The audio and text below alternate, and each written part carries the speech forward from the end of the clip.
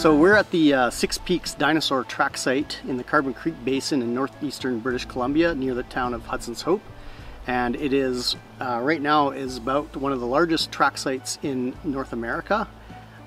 We have about 700 square meters exposed of dinosaur tracks that are from the Gething Formation, which is lower Cretaceous in age, or about 115 to 117 million years old. By the time we're done this site, our plans are to excavate 3,500 square meters, and when we do that, this will be one of, if not the largest dinosaur track site that's ever been documented in the world.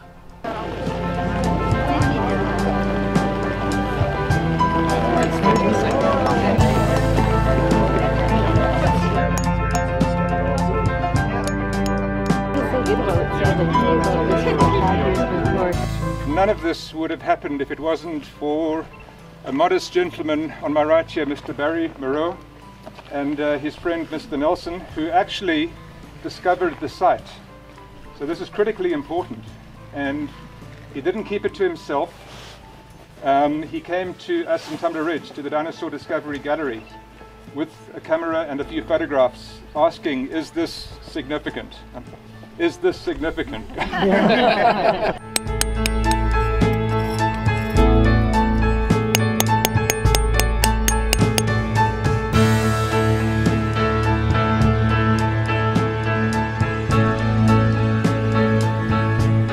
The reason we latex is because we're trying to make a copy of the prints that we have here in a way that's not going to damage the prints.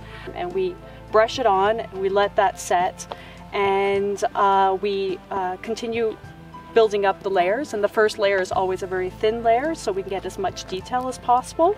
We're going to make a copy of this. When we're done this, when we peel it, when we bring it back to the lab, we make a master cast of it. Had to do some prepping prior to doing this as much as possible to see the prints better and the outlines. You can see the digital pads. There we are. This dinosaur track site has a huge diversity of dinosaur footprint types walking all over the surface. There's at least 12 different dinosaur tracks types that we've been able to document so far on this surface with just a small amount of the track surface exposed.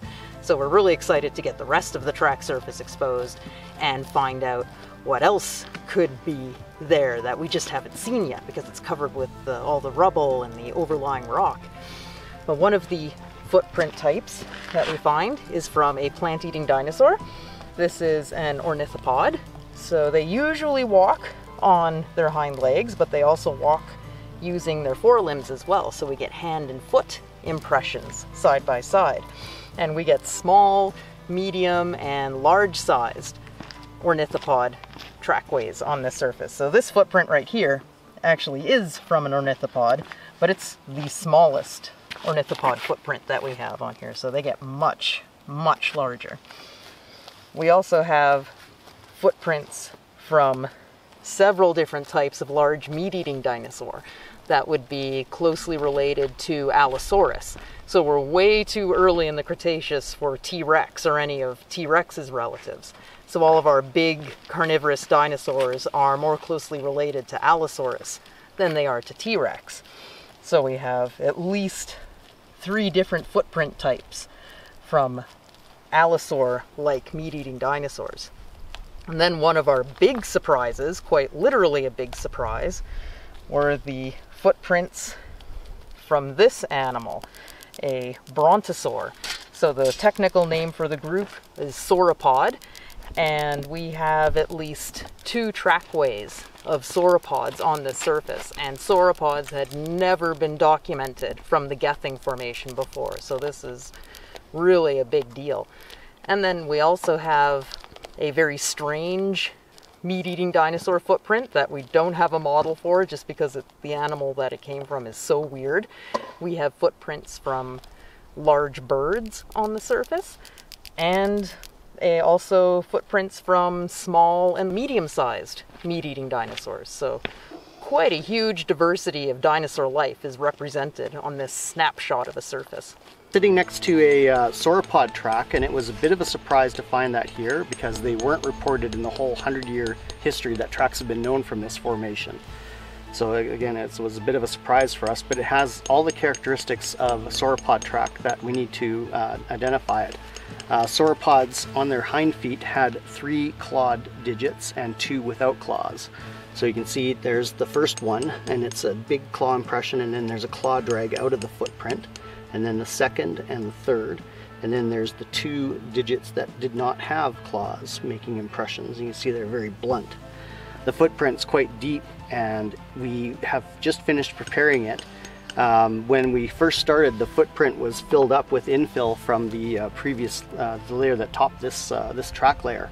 So it took us about a week to get down to the bottom of the footprint, but we're there now, and it's just about ready to be molded.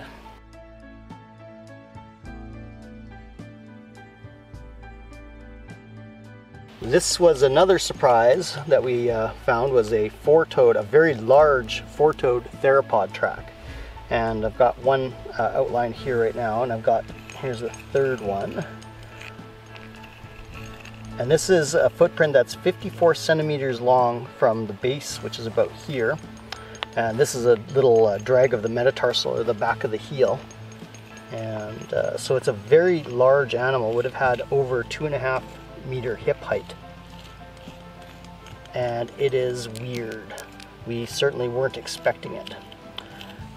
This is a left footprint. We can tell that because there's a curve of the middle digit this way, and that middle digit in theropods usually curves to the midline of the track.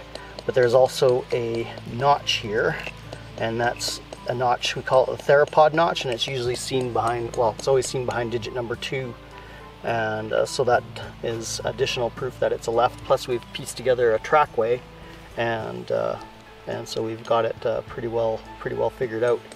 But four-toed track, very unusual, never been described from the Gething Formation before, and is something that is not known globally either for this time period.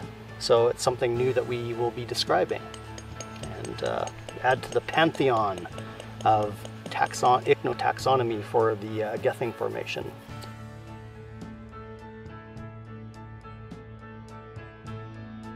Okay, width 10.8 for 2. Today we're taking trackway measurements, and that's sort of the pinnacle of what we're doing here. So things like footprint length, the width of the footprint, the length of the digits, and also the spread of the digits, which we call the divarication. This is all the data that lets us know what the animal's doing, how fast it's going, what direction it's going, and how it's walking, whether it's waddling or whether it's running or whether it's just going along at a leisurely pace, what it might be avoiding, if it does any funky twists or turns. So this is all of the behavioral data, all of the cool story is in the numbers. It starts with, look, here's some tracks. But the devil's in the details, and you get the details by doing the work, and that is collecting these measurements. So this is 2016, and we have uncovered 700 square meters of the track surface, and we have another probably close to 3,000 square meters left to uncover, which is a project that'll take us a few more years. So we do require additional funding in order to be able to do that. And our ultimate objective is to put a building over the site and protect the largest track site in the world, which is here in its home in northeastern British Columbia.